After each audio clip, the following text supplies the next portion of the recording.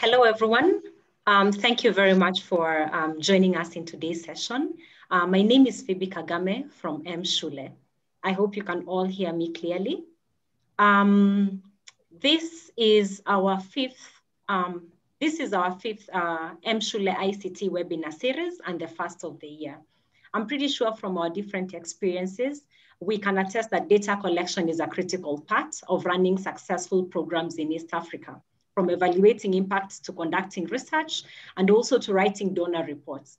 But why is it so difficult in this market? And is there any way to make it easier? In this conversation, we will bring together nonprofit programs, researchers, and edtech companies to see how we can implement innovations and improve our data-driven action for impact. Our speakers will be Ema Land Muita from EDU, that is Education Design Unlimited, and Alice Kimani from VSO International in a conversation moderated by M-Shule CEO, Claire Mongeau. This experienced panel will talk about their experience with data collection. But before I hand over the session to the moderator, I would like to go over the house rules. Please mute your mic when you're not speaking. Again, as we go through the session, please send your question on the chat and I will keep track of these questions. The moderator will lead off with them during the Q&A session. We will also be sharing a recording of the session, as well as additional information and contact details. So thank you very much for being part of this session. Claire, I will hand it over to you.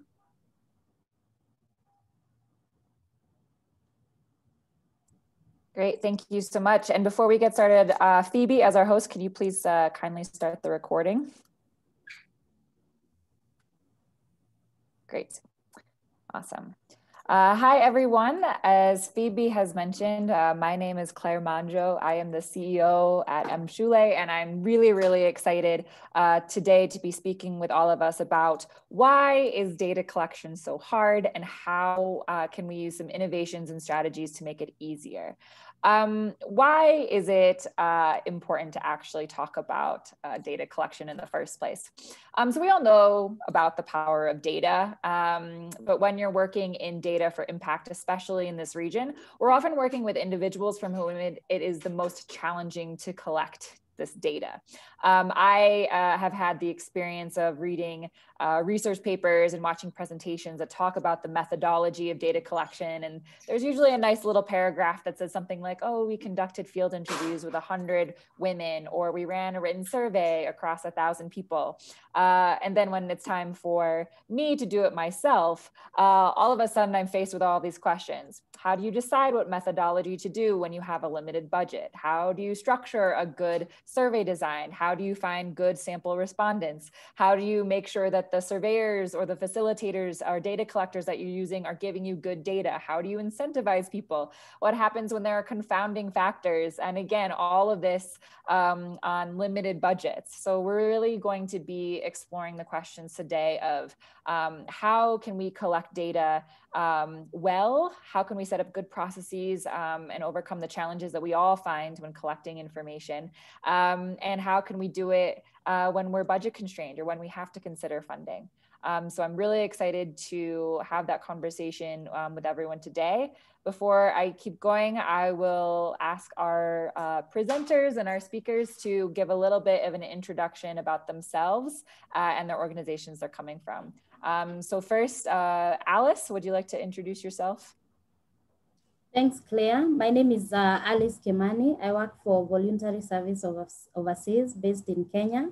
I work in Livelihoods Project, Youth Employment and Entrepreneurship Project. And I have had interaction with different NGOs and different organizations and a background in project management. Thank you.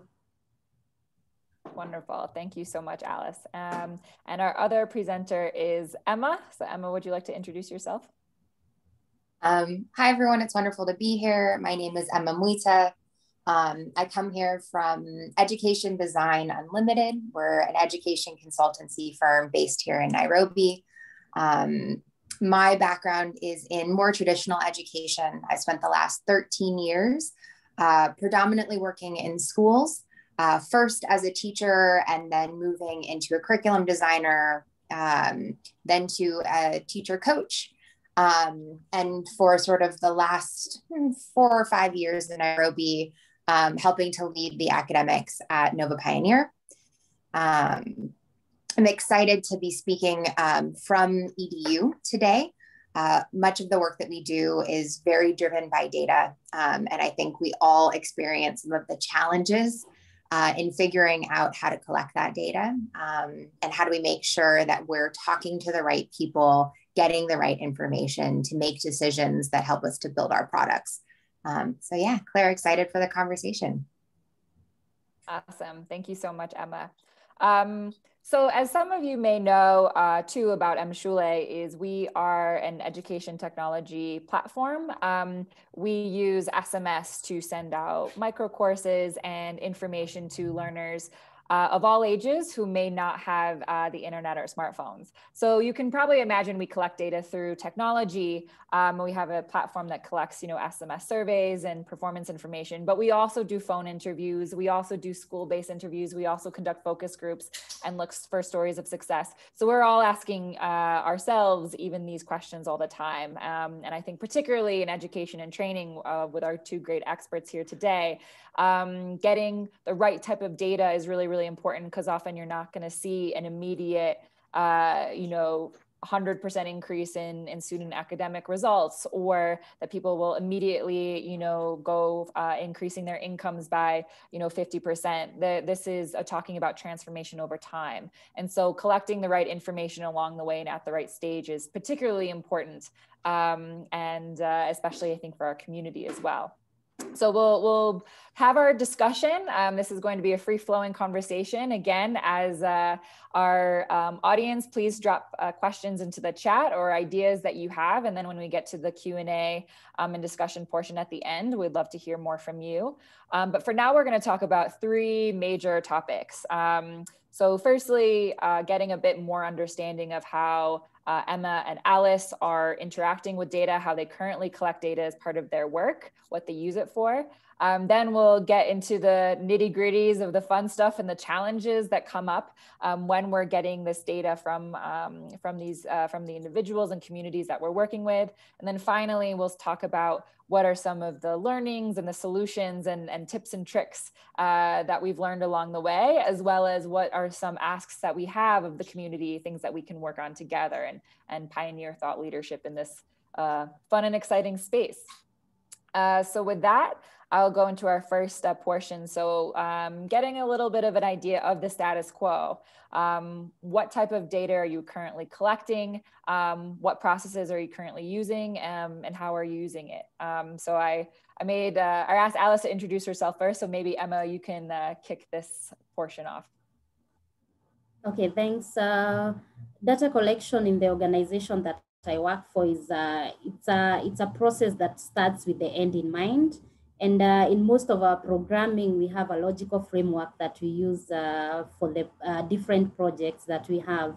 So the process actually starts collecting the data from identifying the impact or the outcome that we want to assess.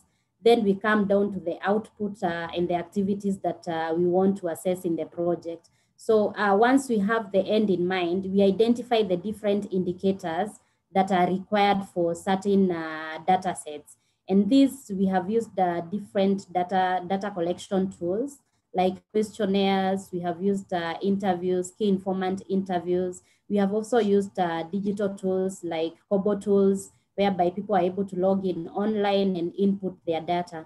And recently, we have been using M-Shule to assess data and to collect data of our primary actors. And these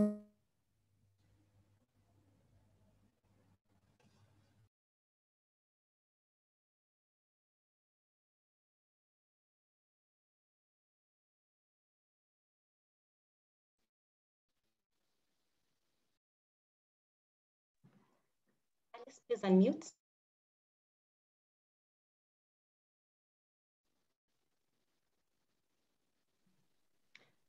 Alice, would you please unmute?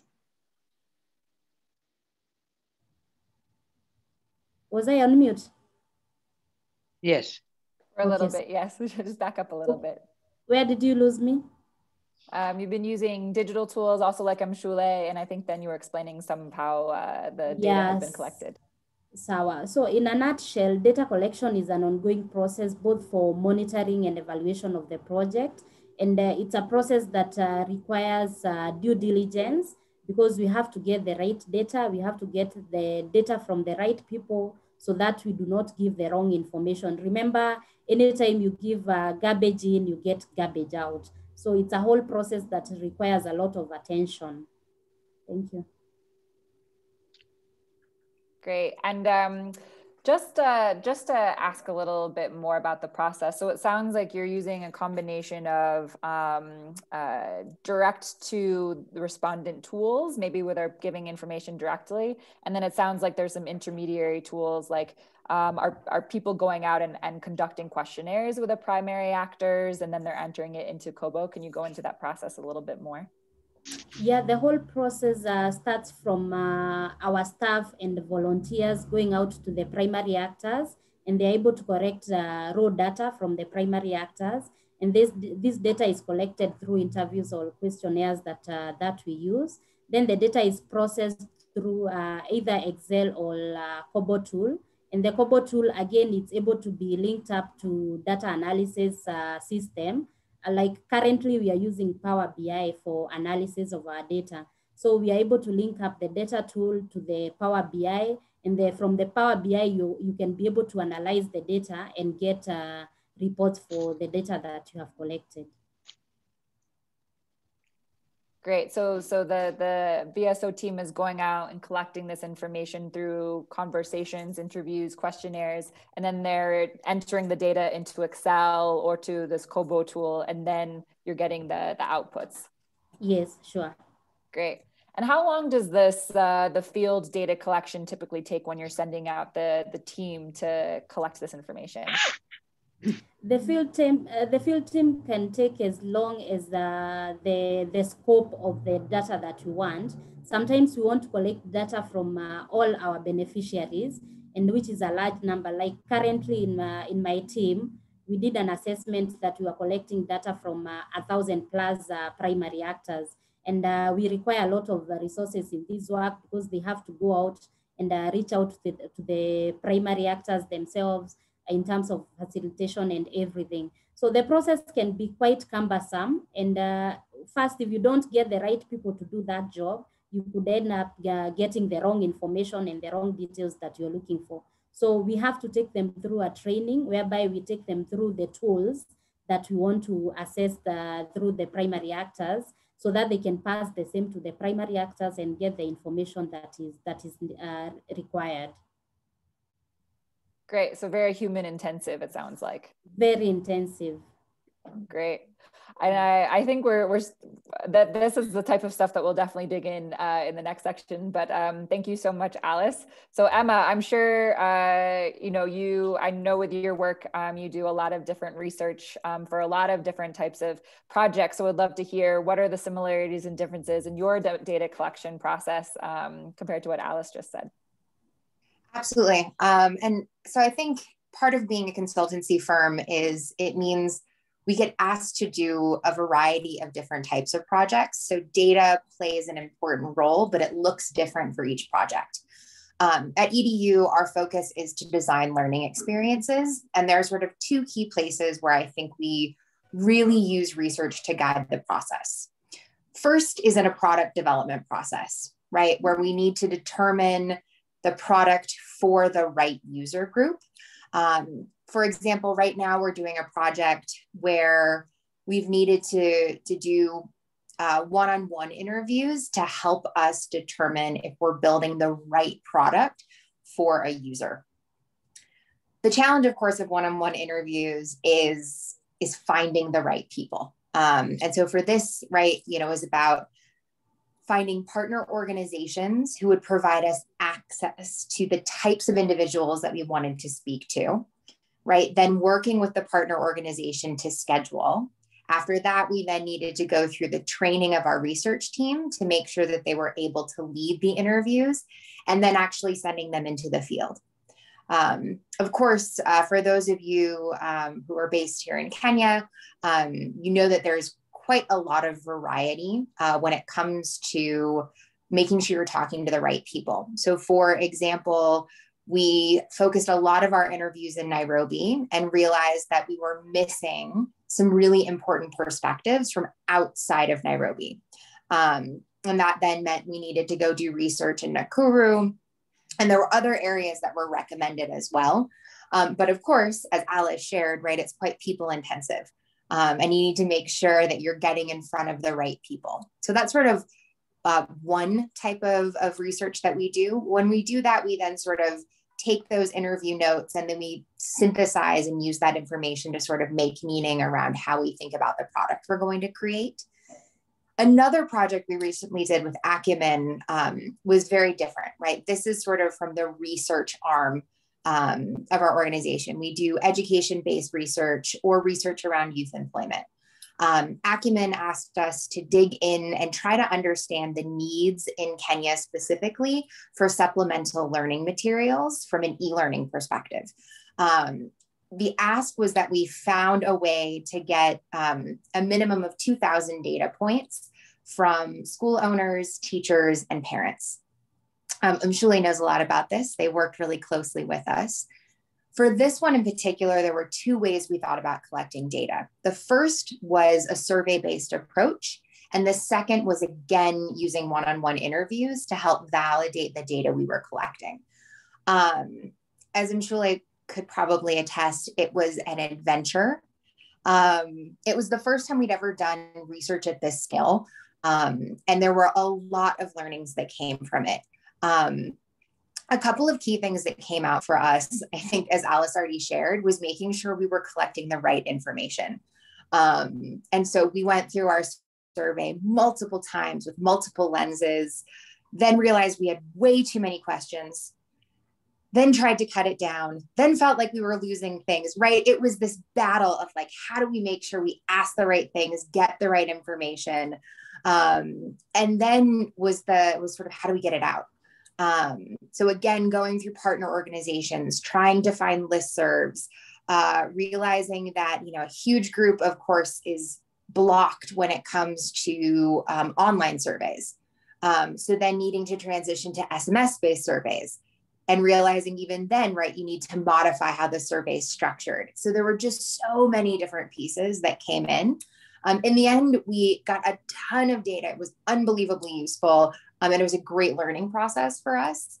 But I think it definitely shows that particularly the finding the right people is so important. And how do you make sure you're getting that access, I think, is key when you think about data. Awesome. And there were two really big things that, you know, came out when you were talking about how you collect data and even getting into some of the big considerations we need to think about. And so one was thinking about how are you making sure you're getting good data in, and then how are you also making sure you're getting that data from the right people.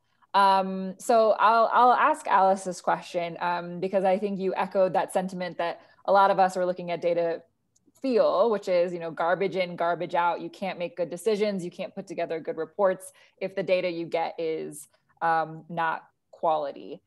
What are the challenges in making sure the data is good? What have you dealt with, you know, in your processes that have been those fault points or been those issues, and what have been some of the impacts?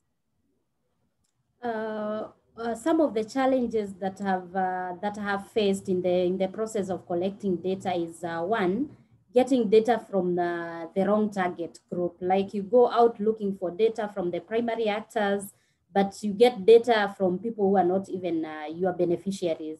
So you could end up getting the wrong data, thinking that you have the right data.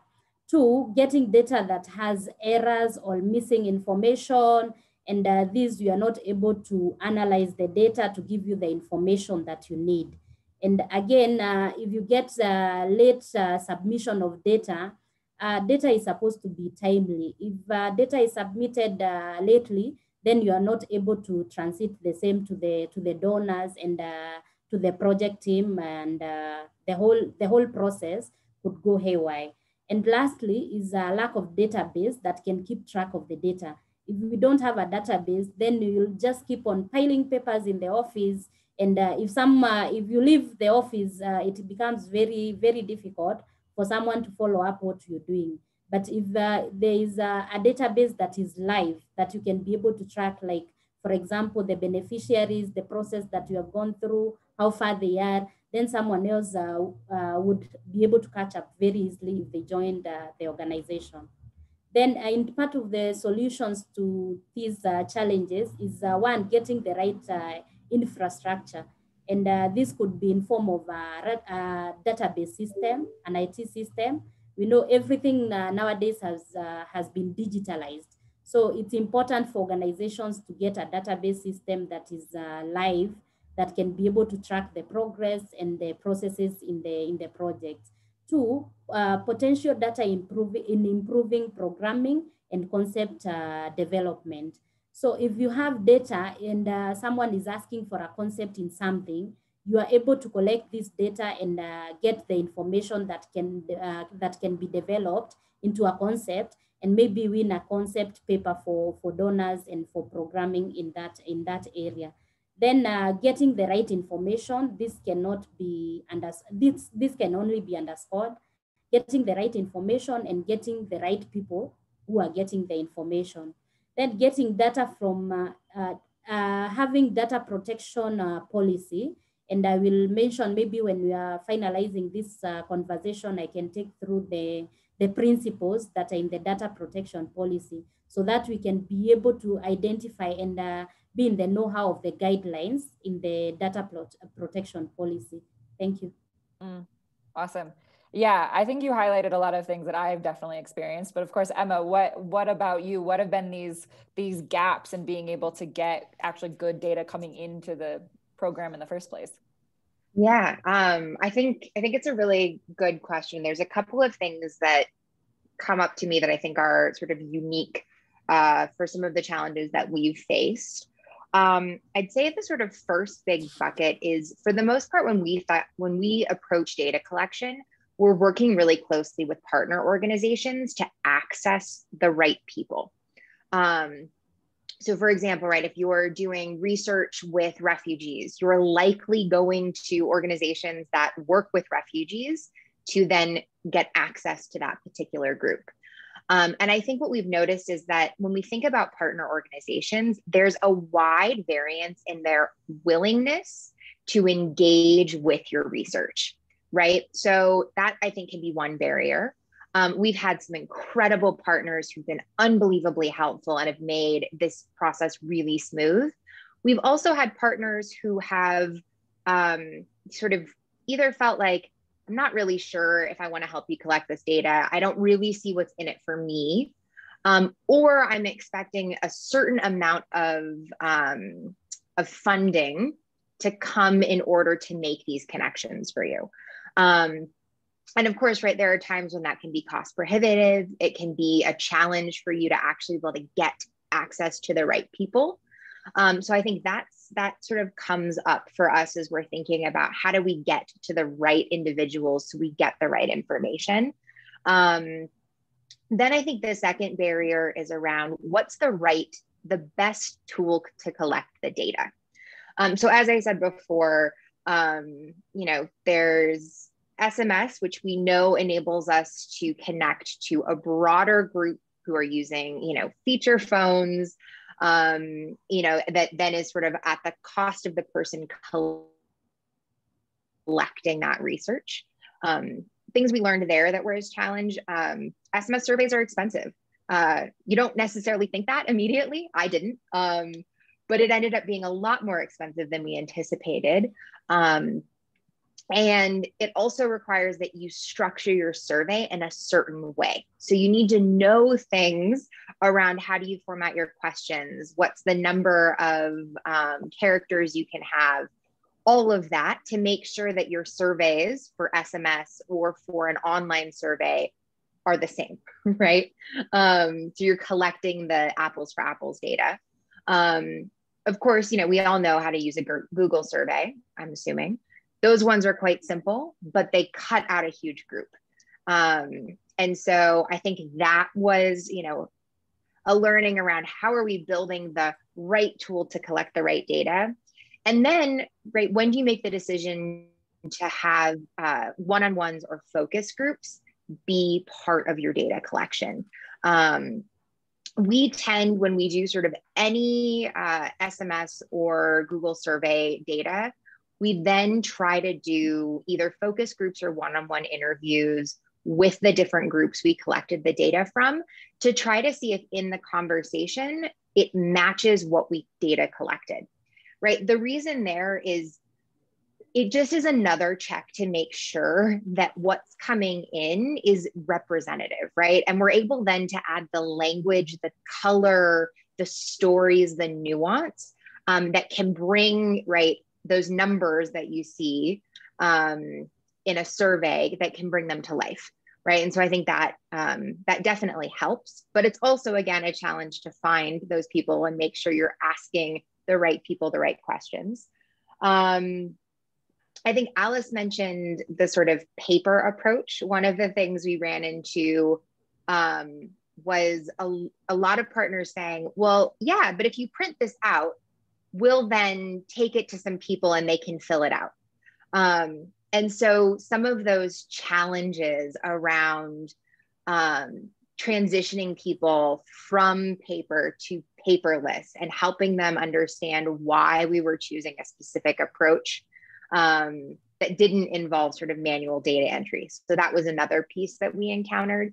And then last but not least, I think, you know, when we build a research team, there's a lot of work we put into upskilling our researchers to be able to go in and engage with the different groups. So that is one of the things we've seen where we have, where I think there's opportunities to continue to develop researchers in general, right? To be able to have more nuanced conversations, to be able to kind of follow the flow of the discussion. And so making sure your researchers are quite strong so that when they go into the field, they can really bring back the most meaningful data. So I think those are some of the different areas that we've noticed as we think about challenges that we've faced. And I actually think Peter just flagged one from the research side of things, where, you know, we also have to be really thoughtful about who we send into the field to have conversations. So for example, you know, if we're leading sensitive conversations with women, we want to make sure that we have a probably all female research team. We likely want to ensure that they are, you know, they speak Kiswahili fluently. We may need to think about translators if we're speaking in communities that maybe aren't as comfortable in Swahili. So I think there's also all these layers when you're doing one-on-one or focus groups that you have to make sure you're putting together that right team. Great.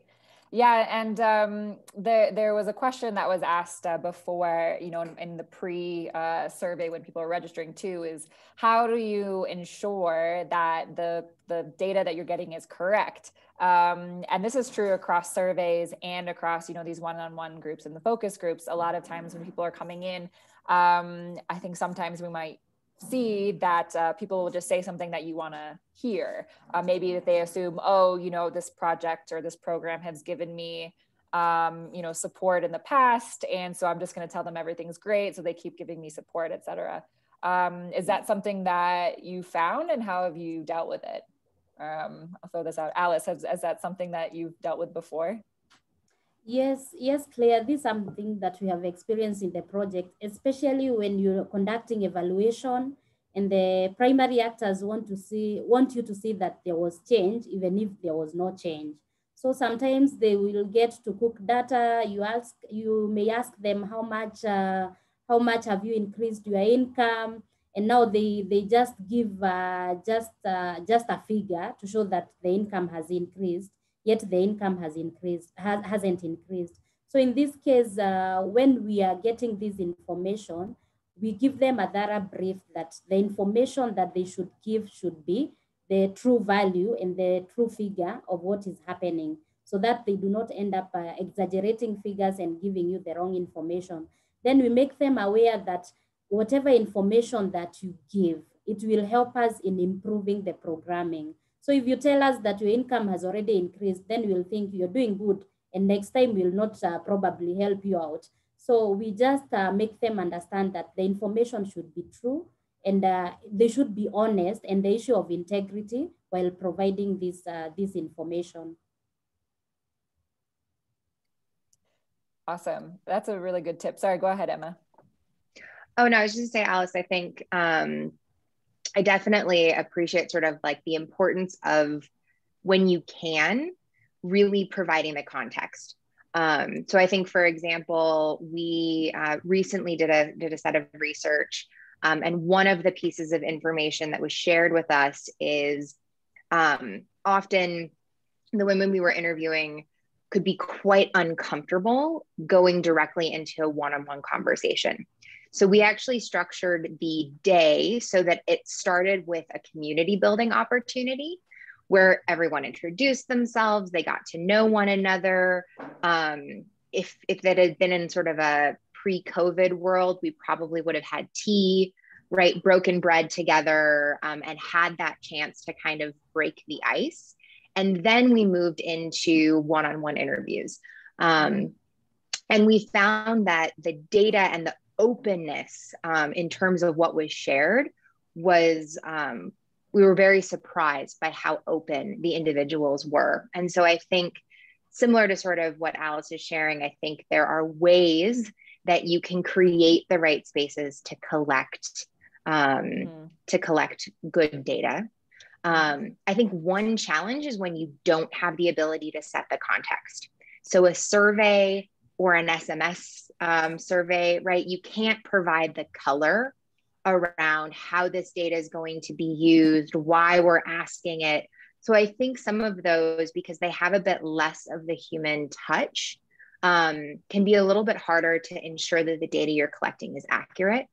And I think that, you know, the other sort of nuance in that is, if it is coming from a partner organization and an individual is worried the partner organization will see what they said and interpret it in a certain way, right? So as much as it's great to work through partners, sometimes that can then color how someone chooses. Like, let's say you're in a school network and you get a survey and it's asking something about the school you work at, right? If you're worried it's going to get back to that school, then absolutely, right, as Ema shares, like, it is possible someone would share something false because they're uncomfortable or concerned about who's asking the questions. And so I think that's something to be really thoughtful about, is who are you asking to share the information? How are you setting context when possible, so that you're able to ensure, right, that that data, there is a belief that that data will be private. And I think Alice also named, right, there are some in the Data Protection Act, there are a couple of key sort of principles to follow in data collection. But I think one of the really important ones is letting people know how that data will be used, and particularly if it is an anonymous survey, really helping them understand that no one will know who it is that said this particular information. But I think that that can definitely be a barrier to getting the most accurate information. Mm-hmm. Yeah, and maybe I think I can add something. Sorry. Yes, go ahead, Alice. Claire. Yes. Maybe creating a rapport with the participants or the people that you're getting information with. And in our case, we use community volunteers. Those are people in the community who are interacting with the primary actors directly, so that they don't feel like they're giving the information to outsiders. Sometimes when you seek to get this information, they might think that you have been sent by the government to check if they do their returns and so forth. But if it's someone from the community, then they're able to create more rapport with them. Exactly. Yeah, exactly. And I think something else that came up interesting, one of the challenges that we'll talk about before we move now into some additional learnings and tips and tricks was something we were discussing yesterday in our briefing around data minimization. Thank you, Alice, for teaching me the official term, which is how to avoid data fatigue and how to avoid over collecting data from groups, especially if you're working through partners.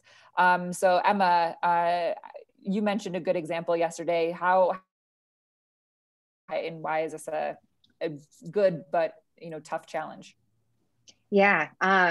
So when we were doing the data collection for Acumen, we had a list of partners that we reached out to, and we had a really clear structure. We had a letter we used to ask sort of who we are, why we're asking for the data, what we're hoping to do, shared our timeframes. And one of the organizations came back and they're like, this is great. However, we shared a survey for another organization. I think it was like a month before. And they're like, we actually won't be sharing out any additional surveys for the next 3 to 4 months. And they're like, it's just part of our practice to make sure that we sort of manage the amount of surveys that are being sent to ensure pretty much that if something does get sent out, it's seen as important and more people will fill it out. And I think for them, they're like, look, we already did this work. If we do it again, they're tired from the last one. You're going to get lower response rates. And frankly, it just doesn't feel like the right priority for us now. But I thought it was a good sort of thing for us to think about, right? Around, how do we manage data fatigue? How do we make sure that, we are sort of collecting the right data at reasonable times, and we're not sort of encouraging, oh, you just sent one out, it's okay, send this other one out, right? And I know even, from an edtech East Africa perspective, there was a lot of work done a couple of years ago to collect information about all of the edtech organizations in East Africa.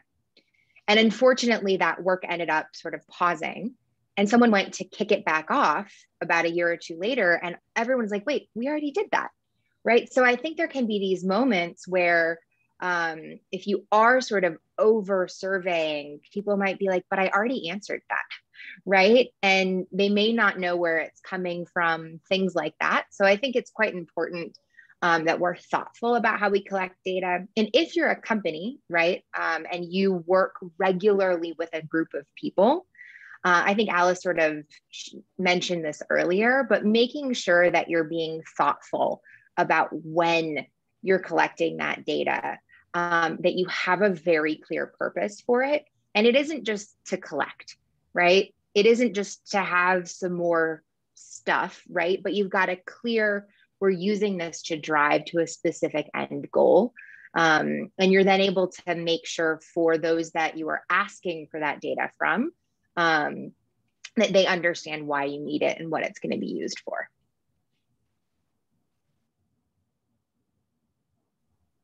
Awesome. Alice, do you have anything to add? Any other advice or guidance on that? Not for now. Great.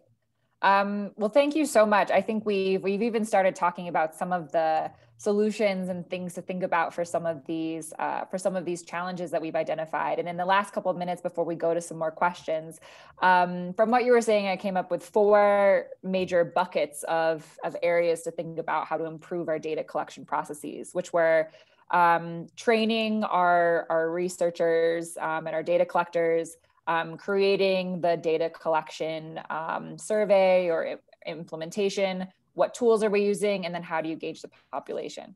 So what I'd like our speakers to do in the last couple of minutes before we go to questions is say, what's your one major piece of advice for each of those 4 buckets? I'll guide us through it. You don't have to remember all 4, so that our audience can learn from that, and then we can go into some of those questions. So I think the first question would be, when you're thinking about training the researchers, upskilling, getting them ready to collect information from your stakeholders and primary actors, what's the number one thing that people should do or number one action that they should take?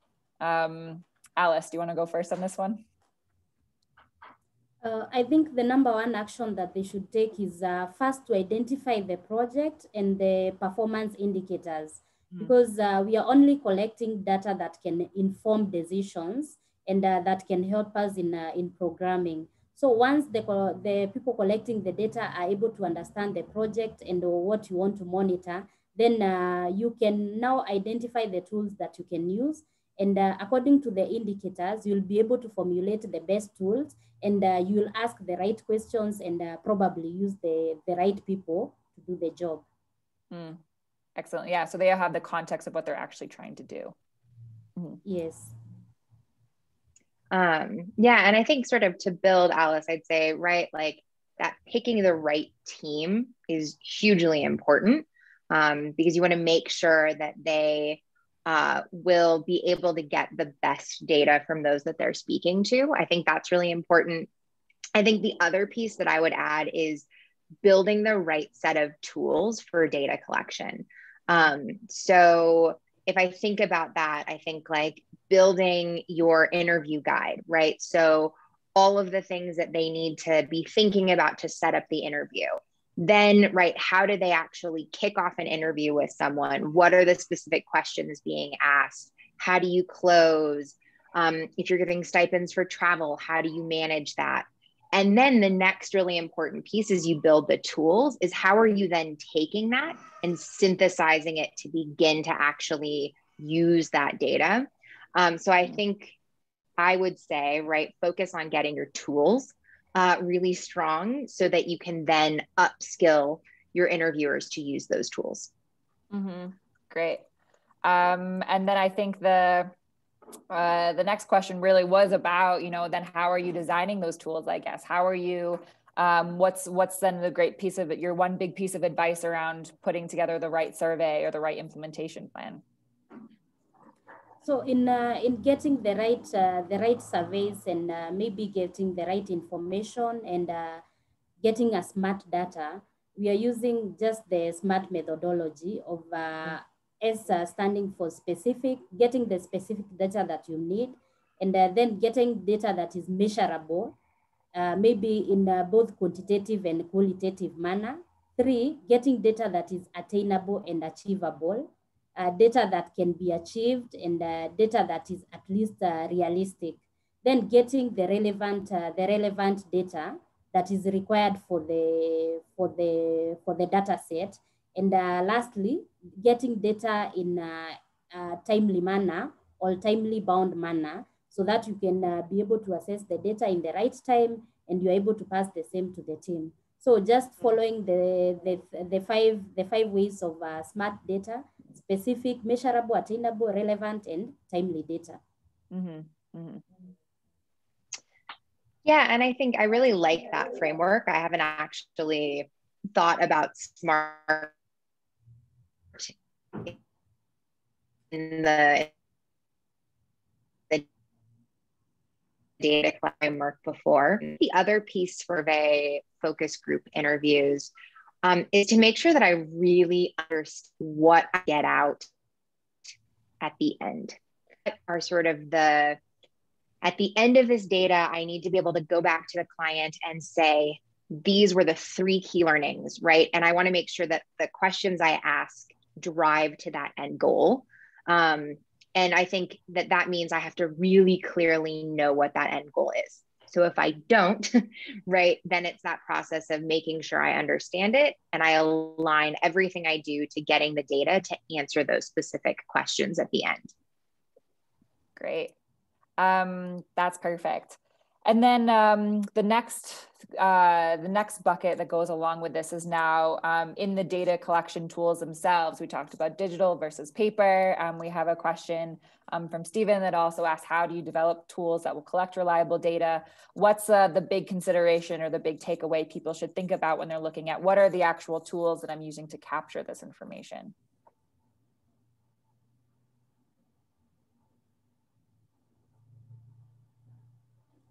I think there are different kind of tools that can be used depending on what you want to achieve. But in this digital era, I think I'm recommending that we can use digital tools just to avoid so much paperwork and the wastage of resources. Since we have to accept that every one of us has to be digitalized in a way, including organizations. And if we're able to access these digital tools and have these used in different programs, then this will minimize cost in a big way. And maybe this the right way to be able to get the right database for follow-up and for future programming. So for myself, I would recommend digital tools versus the traditional paperwork. Yeah, I agree with that. I think, everything we do goes into a digital database. So, all of our notes from all of our interviews, all of the data collected during surveys, right? We put it all together so you can easily access it. I think then, right, is the nuance of then how do you sort of, after you have lots of data, how do you then start to make sense of the data? So for example, when we have researchers go out into the field, we then provide a tool for them to structure their reflections on the themes that came up, like what kind of information did they collect, what types of questions came out from those that they spoke to. So we sort of initially start with getting the researcher's perspective. Then we go through reviewing the data and basically determining how we're going to use it, right? So it might be we're going to put together a deck that walks you through key information with graphs, and we talk about why that's important. Or it might be we're using this to develop personas. So actually the data is about how I read it, interpret it, and then turn it into a persona. So I think there's a lot around making sure that you're thinking about what's the end use of your data. So you have it housed in the right place, and then you look through your data to then help you to develop that sort of end product. Awesome. And then the last bucket was now in engaging the right respondents and engaging your population and your audience.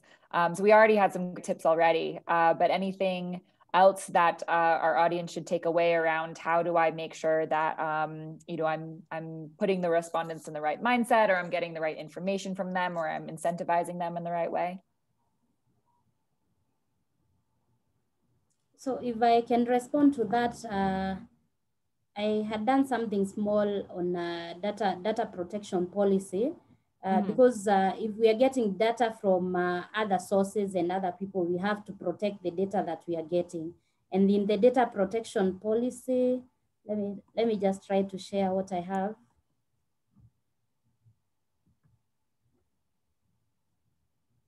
Are you able to see my screen? Yes.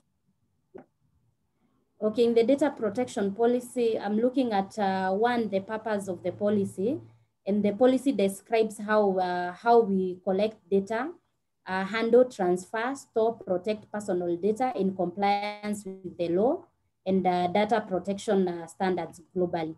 Then we have 6 data protection principles, and some of these principles are lawfulness, fairness, and transparency. Sorry. In this, we ensure that personal data shall be processed lawfully, fairly, and in a transparent manner in relation to the data subject. Then the purpose limitation, you only collect data that you are interested in. So you are guided by the purpose of the data. And the third one is data minimization. Just minimize getting too much information that is irrelevant and that will not help you achieve your objective. And then data accuracy, make sure the data is accurate and it's kept up to date. Then the storage limitation, make sure that you only keep the data when it is required, so that you do not have so many files in the office and some of them are not necessary to the programming. And the last one is on the issue of integrity and confidentiality. Personal data shall be processed in a manner that ensures appropriate security of the personal data. Remember, this data belongs to certain persons, and the data should be confidential. So in this case, you cannot go sharing out your data that you collected for programming. Anybody asking, someone doing a campaign to become a governor, they ask for number of people you have been working with, then you provide the data with their numbers, then they start calling them. So this ensures that in the confidentiality and integrity, you are not supposed to share this data with other people that are not trusted and do not have consent to that data. Then the last one is children's personal data. Ensure that any data that you get from children, there's a person that will sign the consent. So obtain consent from the person that is probably the parent or the guardian, so that you may be compliant to the policy. So in a nutshell, if you adhere to these policies, then you'll make sure that the data that you are collecting is in line with the purpose of the data. Thank you.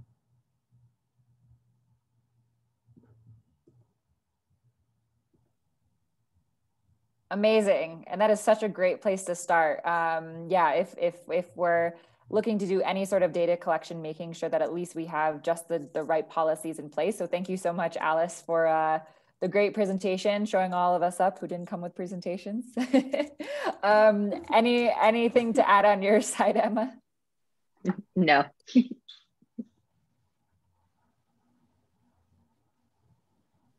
Great. Well, thank you so much, Alice and Emma, for your great tips and your great advice in going through the challenges that you've had to face. We have had a few questions coming in on the chat. Please put more. I know we have a few minutes left, some of which we've already addressed, but I think Neil asked a good question towards the beginning, which is, once you have your data, how do you go about getting value from it?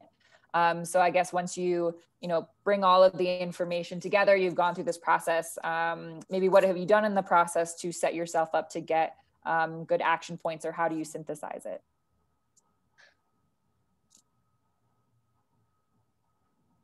So either Emma or Alice, please feel free. I'm happy to jump in. So I would say, right, when you sort of collected your data, I think if you sort of look at data as a holistic process, and you start, as Alice shared, with the end in mind, right? What is the purpose of this data? How are you going to use it? And everything sort of flows backwards from there, right? So what tool you're going to use, the questions you're going to ask, the number of people you need to speak with, right? All of that then drives to the end of, right, how you use that data. So I'd say, if you're able to answer the question of like, what questions do I need to answer in order to make a decision or to build a product or to whatever it is that you need that data for. And then you build the tools around that. Then when you're sitting down and you've actually collected your data, right, you're going through it with the lens of, how is it helping me to do X, to make this decision, to build this product? So for example, it may be what you want to figure out is the best way to, or what the specific product needs is of a certain group, right? So you collect a lot of data from that group, and then you need to sit down and see what the data tells you, right? You might find that it tells you something completely different than what you expected. So you thought you were going to build an app for this particular group, and you realize that they have feature phones, which means they don't have data, right? And all of a sudden, everything you're building is different than what you thought. And so I think that that's the other part of the data synthesis is, even if you have an idea in your head, you have to look at that data neutrally. You have to look at it and basically say, it's going to tell me a story. Even if it's not the one I want to hear, I have to accept that. And so I think that's the other, is like, you can't try to make your data fit the thing you wanted if the data isn't doing that. So I'd say that's the other sort of piece as you're thinking about interpreting your data. Maybe I can add something, ensuring that we adhere to the data protection policy and adhering also to data ethics. Let us just ensure that we follow the right procedures so that we can have the right data and probably getting the right information that will guide our programming and maybe for concept developments. I've seen someone asking how we can use the data. The data can be used for research, for concept development, and several other ways to inform various programming. If we do not have data, then we cannot know what is happening in the world. So data informs a lot of information and policy making, and let us ensure that we get the right data so that we are able to get the right solutions in the world. Thank you so much, Alice and Emma. I think with that, we've actually captured and covered a lot of the questions in the chat, and I really don't think there's anything else to add on from the great, almost parting shot from you, Alice. So we're at this point, I think we'll wrap it up. We're a minute past the hour. So I'd just like to say thank you so much again to Alice and to Emma for your great advice, for your great openness and sharing your challenges and some of your learnings. I've definitely learned a lot. I'm sure the rest of our audience has too. And we're really excited to continue to work together to find better ways to get the right information and share that information out with individuals across and organizations across the region. So thank you so much. Thank you so much too to our great audience. We really appreciate your time. We'll be sending out a recording of this webinar as well as contact information in case you want to reach out to Alice or to Emma or any of us. And we look forward to seeing you at the next one. So thank you so much, everyone. We really appreciate it and have a great rest of the day. Thank you. Thanks, everyone. Thank you.